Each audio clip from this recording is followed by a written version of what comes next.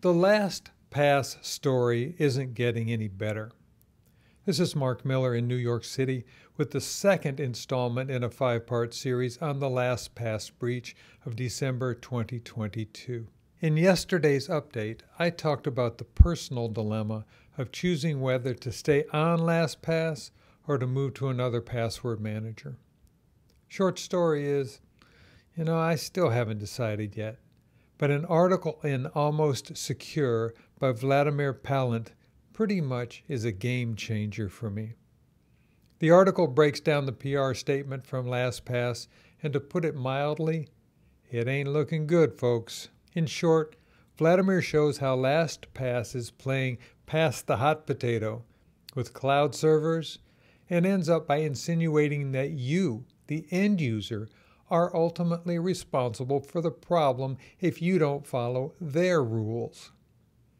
Another point that Wladimir brings up is how long did it take to export millions, yes, millions of vaults from LastPass, and that URL addresses weren't encrypted, and that LastPass was storing your IP addresses and, well, you get the picture. Here's what Wladimir puts it. This prepares the ground for blaming the customers. LastPass should be aware that passwords will be decrypted for at least some of their customers. And they have a convenient explanation already. These customers clearly didn't follow their, LastPass's, best practices. The nail in the coffin is the final statement from LastPass. There are no recommended actions that you need to take at this time. What? Really? Nothing? This is just gross negligence, Wladimir states, and I have to agree with him.